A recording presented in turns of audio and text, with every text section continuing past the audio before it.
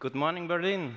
Today I want to talk about why we at BMW, or BMW, how we pronounce that in German, are using Zuul for driving our continuous integration of our future automotive projects.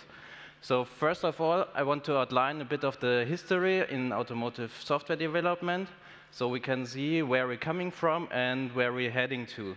So in the beginning, there were only a few small electronic control units in the car that contained small portions of software. And still, while these were small, they still had to fulfill high safety requirements. So what is extremely important is automatic testing in the software development process, also back in that time. While these projects were still small, also small CI systems were sufficient. So a typical setup, for example, would be Jenkins with a few build slaves. So later, the existing features evolved, and many new complex features were introduced. And then software became an enabler for new features, like, for example, advanced driver assistance features, and thus also the code sizes and the complexity of the software increased.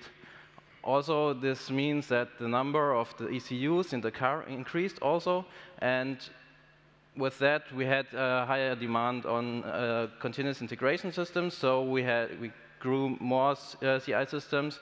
And still, the typical setup for that was a Jenkins setup with a number of build slaves depending on the size of the project.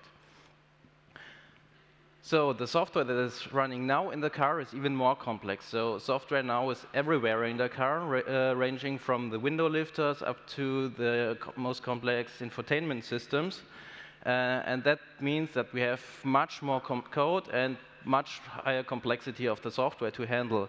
Further, this also needs to that we have many internal and external teams developing the software, and this is going to be a challenge also to organize and drive the development process. So, what is crucial for this is that we not just need automated testing for ensuring the software quality, but also we need automation for running the software development process itself, for example, creating and delivering releases.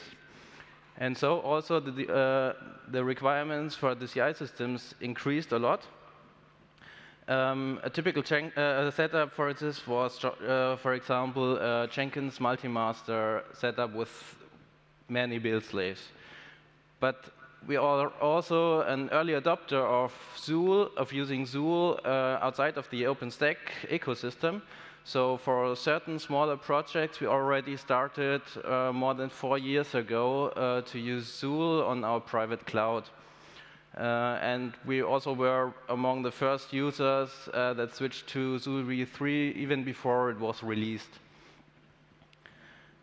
So now we are developing the software of future cars, and for this we have to drive many huge projects in parallel.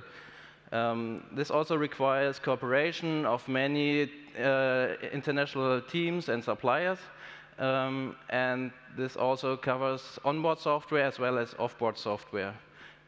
Just one example is autonomous driving. So the development of autonomous driving is a huge effort and also requires a very complex software stack, and this will going to be one of the largest challenges in the automotive software development since the beginning. Also safety and security is obviously one of the most important things with these kinds of projects, and thus we also need an excessive amount of simulation. So, for example, it is not sufficient to just run unit tests, system tests, and manual test drives, but we need to simulate millions and millions of kilometers to ensure that also we have enough testing done. running the CI system for such kind of projects is extremely challenging, and so we have a large need of a large-scale CI system. And we chose Zuul to do that, to drive that. Zuul is already in use by several larger projects and by international development teams and partners. And one of the features that are most important to us is that Zuul scales horizontally with its resources. So while our projects grow, we can add more cloud resources to the CI system and then can technically scale the CI system to fulfill more, the requirements for more developers. But in my eyes, as a software developer, this is not the most important feature of Zuul. The most important feature of Zuul is, like Monty also said, the automatic gating feature functionality of Zuul. So I think this is key. This is the key to not just scale the available computing resources, but also to scale the development teams themselves. So consider without gating, when the development teams grow, so there's a widespread process of stop and fix if the build is not working, if the build is red. When the teams grows, that is going to be a major problem for the scalability of the teams. And I've seen many projects, larger projects, that then tend to just merge their new features to get their features done quickly.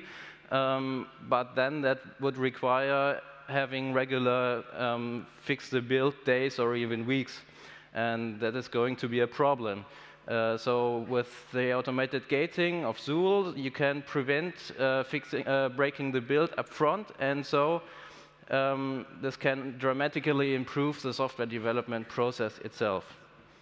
And further, Zuul is a great open source project and with a very helpful community, and we are very proud of being an active member of that.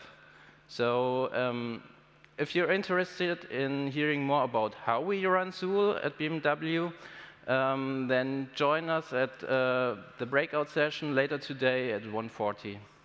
Thank you very much.